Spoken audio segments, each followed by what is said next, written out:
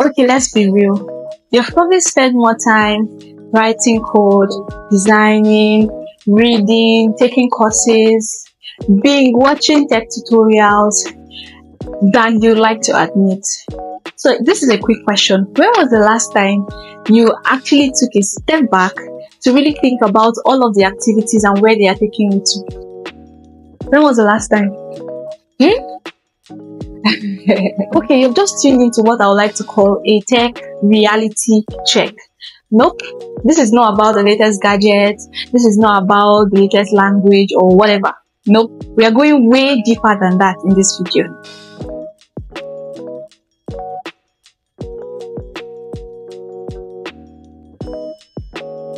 Hello, welcome back to my YouTube channel. My name is Glory Praise Emmanuel, and in this video we are not doing the regular. We are going to be talking about 5 things or 5 areas that you need to pay attention to actually grow in your tech career in 2024. Now, I'm not talking about adding people on LinkedIn. I'm not talking about just attending events, but actually building solid relationships, actually building solid connections, and you honestly never know where those things or where those people will take you to in your tech career.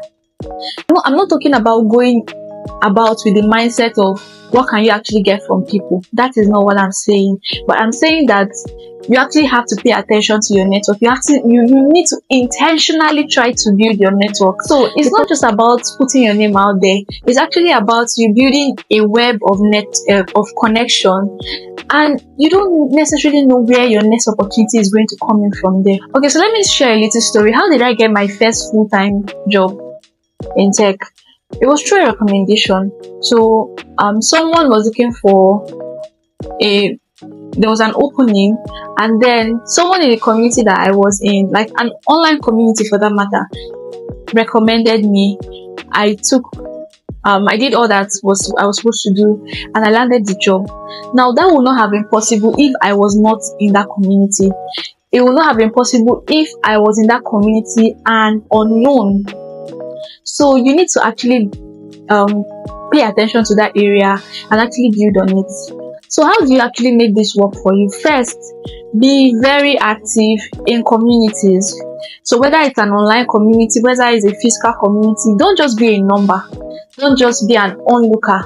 Actually be there, share your own experiences, help other people, participate in conversations, be active. Make sure that you are not just a number, but you are actually one of the people that, if they want to mention the people that are in that community, your name will also be mentioned. Don't play, seriously, don't play with this. Don't just sit down in communities this year. Actually be active. Be active. Now, there's the real world side of it. Attend industry events, attend workshops, attend meetups, anything that's not anything now, but just show up in those events, show up in those physical events, and actually interact with people. Don't just attend events and sit down. Don't just attend events and sit down and you're just looking at everybody. No, actually walk up to 1 or 2 people, talk to people, share your experiences, introduce yourself, what you do, and listen to other people also. Don't just go and talk about yourself throughout.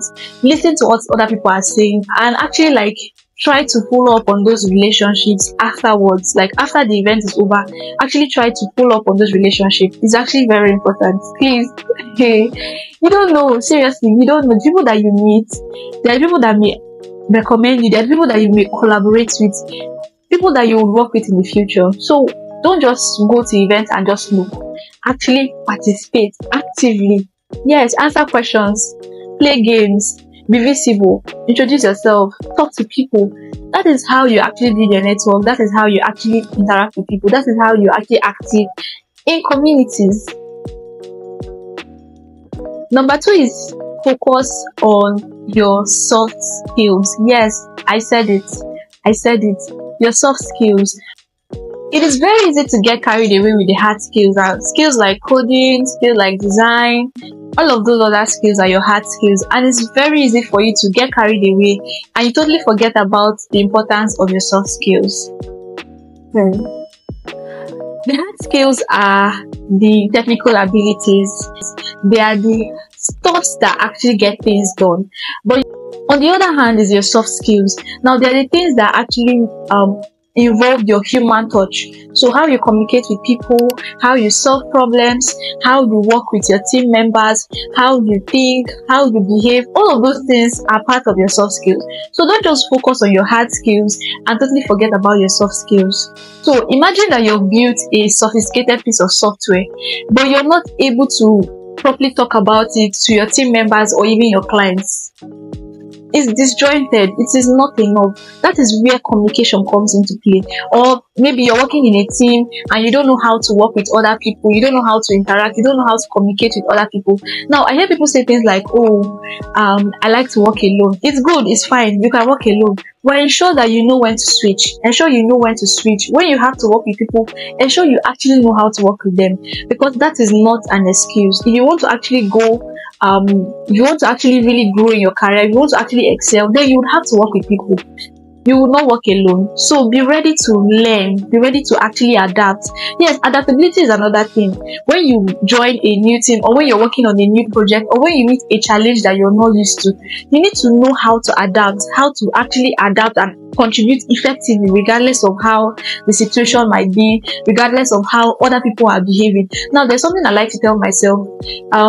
You can control how you behave, you can control how you react, but you cannot really control how other people behave or react.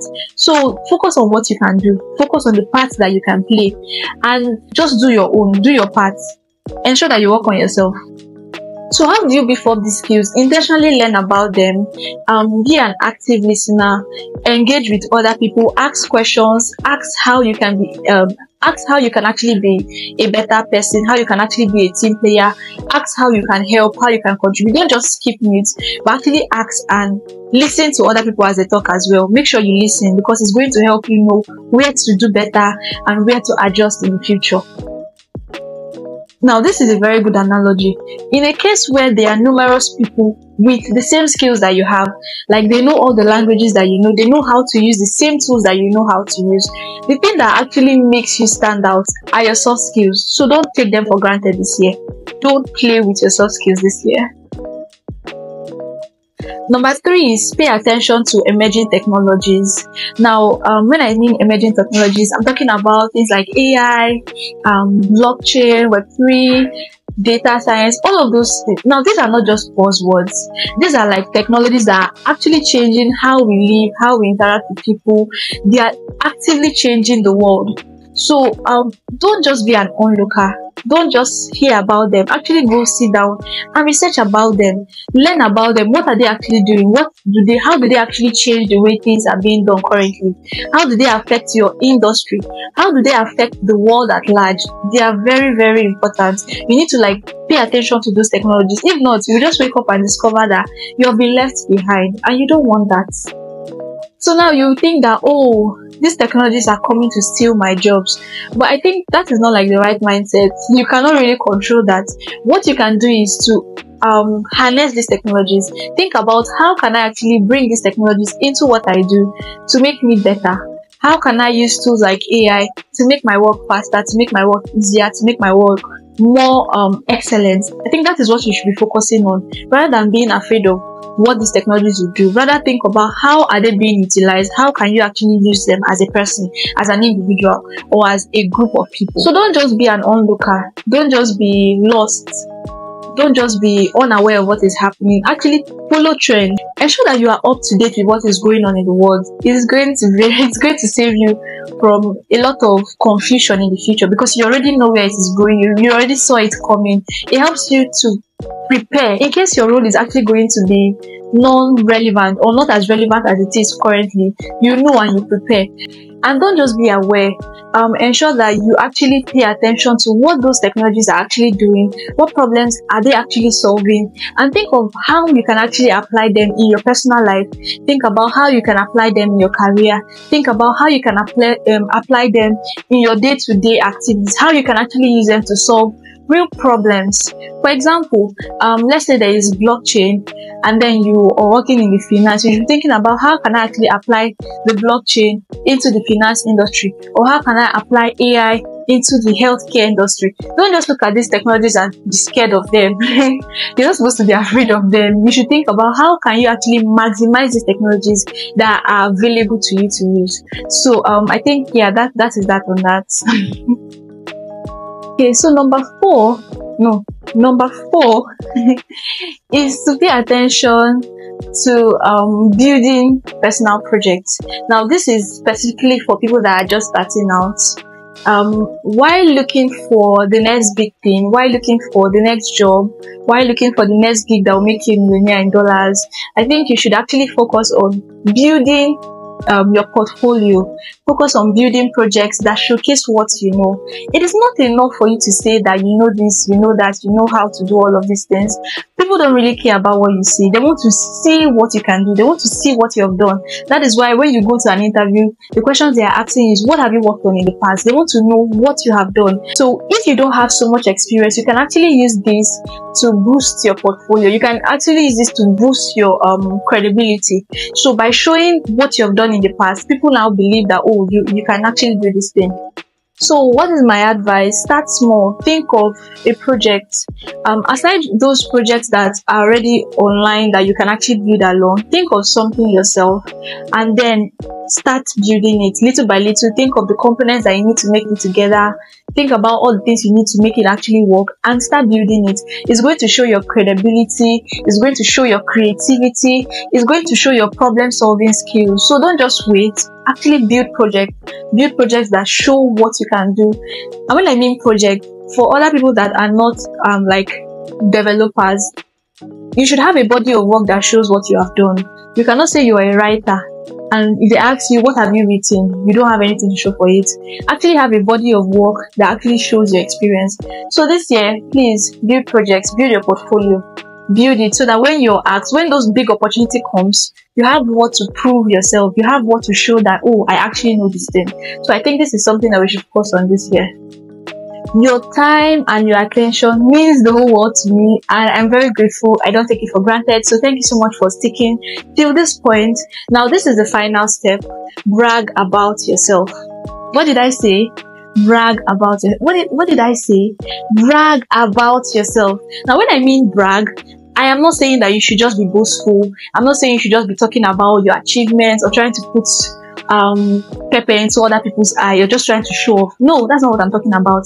I'm talking about you clearly communicating your expertise, clearly communicating your experience, your portfolio, what you can do, your skills, talking about it so that people actually know that you are capable of doing these things. So now, before you say that this is not my style, hear me out. Now, in the tech industry and honestly, in any career path at all, knowing how to sell yourself is actually very crucial. So it is not enough for you to know. Other people have to know that you know so that they can actually bring you the skills. They can actually bring you the jobs rather that you need. So it is not enough for you to be skilled. It's not enough for you to know how to do something. People have to know that you know how to do that thing. So it is actually very important. It is not enough for you to be excellent at something. People need to know that you are actually excellent at that thing. And how do they know if you're not telling them? How are they aware if you're not showing that to them? How would they know? How would they know? So you need to actually pay attention to that. Talk about what you do. Please talk about what you do. So whether it is on social media, whether it is in a physical event, whether it's in a job interview, please be confident about showcasing your abilities. You're number one advocate. Nobody can advocate for you more than you can advocate for yourself. So you need to actually own it, especially if you know that you are actually able to do this thing. Then own it. Be confident about it. Please.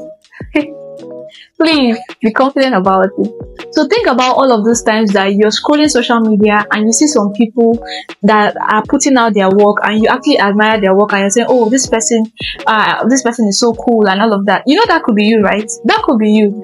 But you need to actually share your story. You need to actually let people know what you're doing for them to actually be inspired by your work, for them to actually see the goodness that you have or the good things that you can do. So take note of that, please. So how do you start? Start by updating your LinkedIn profile. Start by sharing your experiences on your social media. Start by talking about the challenges that you've faced and how you've overcome them. Talk about what you're learning. Talk about what you would want to learn. Just be visible. Don't be hidden this year, please. Remember, if it is actually true, then it is not bragging. You are just stating facts. So if the things you're actually talking about are true, if you're not making them up, if you're not lying, then it is not bragging. You're just stating the obvious. You're just stating the facts. So think about it like that. Always remember that best known will always beat best. Best known in any field at all will always beat best. So it's not enough to just be best. Actually be the best known. That is how you actually get the opportunities. When people want to recommend someone for something, the people that they remember are the people that have been visible, the people that they can actually vouch for because they have seen their consistency. So you want to be that person. It is not enough for your family members and your friends to know what you're doing. It is not enough. Everybody should know. Honestly, the social media makes the world a connected village. So you can actually be making a post and someone in China can be seeing your post. Someone in another part of the world can be seeing your post. So that is your chance to actually sell yourself. That is your chance to actually sell your abilities. That is your chance to actually sell what you can do. It gives you the opportunity to show what you bring to the table. So what are you bringing to the table? We've talked about a couple of cool things today, but you know, the magic doesn't happen immediately. The magic actually happens when you actually put in practice all the things that you've heard today. So don't just be a listener, also be a doer. Please, don't just listen. Actually put these things into practice this year and you'll come back and thank me later. Okay? Feel free to share the other tips that you know, other things that you think are going to be useful to me or to other people. Feel free to share your own tips, the things you think people need to pay attention to this new year in the comment section. Do well to like this video so that every other person would get recommended this video. So feel free to share this video to as many people as you can. Subscribe to this channel if you have not. Please subscribe so you don't miss out on all the goodness that will be happening here. And yeah, ensure you join my newsletter as well because a lot of amazing stuff will be dropping there. The link is going to be in the description. Follow me on social media as well. And yeah, with that said, see you in the next video. Bye.